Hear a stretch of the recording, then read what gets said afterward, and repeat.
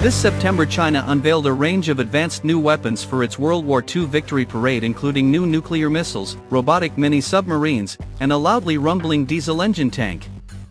But also making a discreet entrance was a set of 4 new hybrid electric Type 100 tanks ZTZ-100, which quietly hummed along, followed by 4 similarly powered ZBD-100 armored vehicles designed to support the tanks with drones, infantry and radar.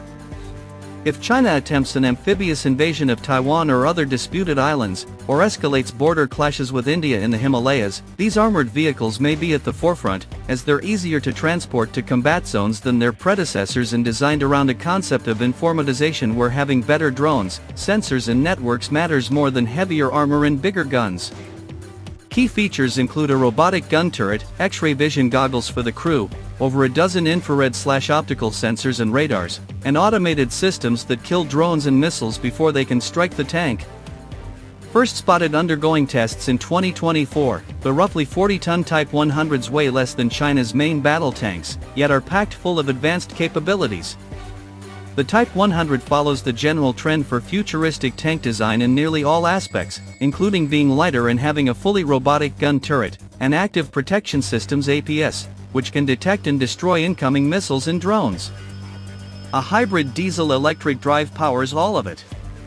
China may have stolen first place over the US and Russia in their attempts to create a next generation of armored fighting vehicles.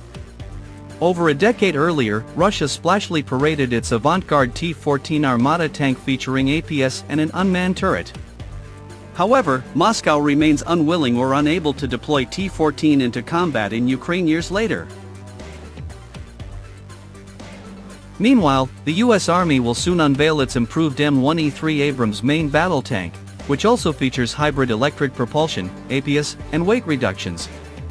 The Type 100 unmanned turrets with autoloading guns save weight by reducing armored surface areas. Without human occupants, they may be only lightly armored to concentrate protection for the crew sealed off in the hull, where they're also protected against ammunition explosions in the turret. However, tank crews still need to see what's happening around them, so the Type 100 sports at least 13 distributed optical and laser sensors that together provide 360-degree coverage. Sensor data is then fused with that from friendly vehicles and drones to inform the crew's augmented reality goggles. These overlay key information, like positions of friends and enemies, and allow a kind of X-ray vision through the hull. The Type 100 tank will also have ZBD-100 fire support vehicles accompanying them. These smaller armored fighting vehicles have scaled-down 30 to 40 mm autocannon turrets and share a similar hybrid diesel-electric powertrain.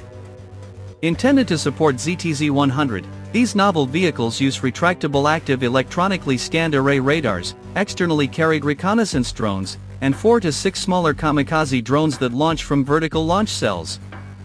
They can transport 3 to 4 infantry in a rear hull compartment. The ZBD-100 drones could help tank crews anticipate danger. They can acquire targets for indirect fire attacks, provide early warning of approaching threats, and avoid the tanks blundering into ambushes and minefields. The hybrid diesel-electric propulsion itself offers multiple advantages. It helps keep electrical systems online without running the motor when the tank needs to remain stationary in defensive or ambush positions. It also enables mobility even after an engine casualty. Quiet batteries-only driving may also offer a stealth advantage in some scenarios. Historically, tank attacks and ambushes at night or in dense terrain were often overheard before being seen. The Type 100 GL6 hard kill APS employs 4 advanced ESA radars covering 90-degree arcs, plus a 5th looking upward, providing a full hemisphere of defensive scanning to look for incoming threats. Once an attack is detected, the system alerts the crew and automatically readies 2 turret-top launchers to discharge a precisely timed countershot. A Type 100 has 4 rounds per launcher, a ZBD-100 has 2. The Type 100 also boasts laser and radar warning systems. Reportedly, soft-kill countermeasures including automatically discharged smoke grenades and a JD-4 laser that blinds optically guided missiles. The tank also sports an additional remote-control heavy machine gun turret with integral sensors possibly usable as a backup hardkill APS. Its 105mm gun can generate enough barrel pressure to shoot a kinetic armor-piercing shell at speeds of 1,706 meters per second. That's roughly equivalent to what an Abrams can achieve with its 120mm gun. Chinese commentators also say the ZTZ-100 will have the advantage of being able to locate and attack enemies without entering enemy line of sight, using sensors networked with drones and other vehicles. However, executing that sophisticated operational concept could prove challenging. For example, China's existing GP-105 laser beam-riding gun-launched missile isn't designed for indirect fire. It will still take a lot of learning and acquiring experience to incorporate this into doctrine and tactics. Reliance on APS and sensors also has risks, as current APS have limited ability to counter kinetic energy tank shells. But the Type 100 design likely reflects decreased emphasis on tank versus tank combat, as fighting in Ukraine shows drones, mines, artillery and missiles account for the vast majority of tank losses. The Type 100 instead echoes longtime Chinese interest in light tanks like the Type 15, deployable to challenging terrain including mountains, rice paddies, and subtropical forests. Lighter tanks consume less fuel and are easier to keep under bridge weight limits, traverse through muddy terrain, recover when bogged down, transport by air, or land on a beachhead. Rumors allege that the vehicles paraded this September may not be the endpoint of China's armor R&D program.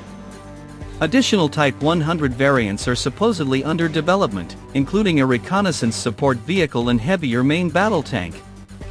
If the Type 100 vehicle family proves more mature than Russia's T-14 a decade ago, China might win the race to field a new generation of diverse armored vehicles.